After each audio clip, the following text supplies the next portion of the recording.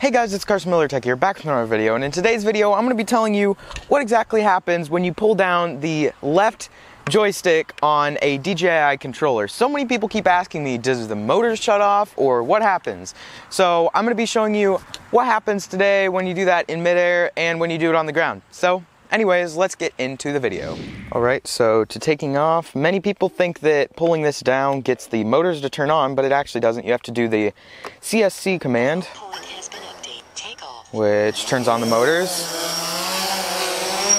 Okay, so as you can see, the drone is just up there right now, just hovering around. And now I'm gonna go and show you what happens when you just pull down the left stick all the way and lock it in.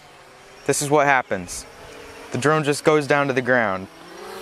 But it did not shut off the propellers, so that's a good thing. So I'm just gonna do that one more time for you guys. I'm gonna pull down the left joystick all the way and pull it all the way until it locks in. And as you can see, all it does is descends the drone. And you can of course unlock it before you touch down on the ground. As you can see there, it's just now hovering. Now, you may wonder, well, isn't it supposed to shut off the propellers when you pull it down? And that is true. So when you have it back where you're wanting to land and you pull down the left stick all the way, once you get down to the ground, if you just pull it down, that won't do anything. You have to pull it down and lock it in order for it to shut off.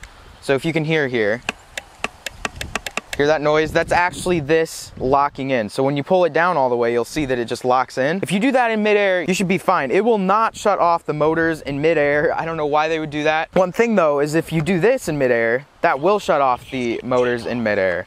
So definitely do not do that. This is mostly when pulling it down and locking it in.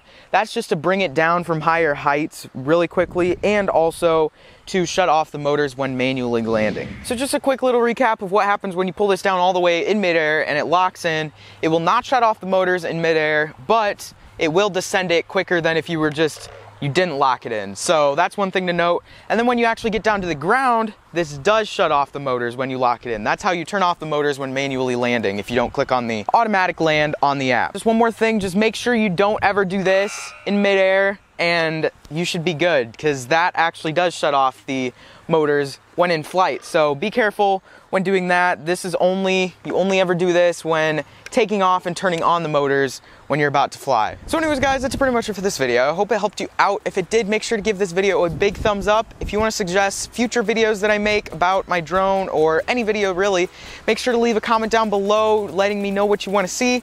If you want to subscribe and see future videos from me, make sure to click that big circle below to subscribe even if you're on mobile. If you want to check out my last video, that should be up there, and some random drone video should be down there. So yeah guys, that's pretty much it for this video. See you guys in the next video. Peace.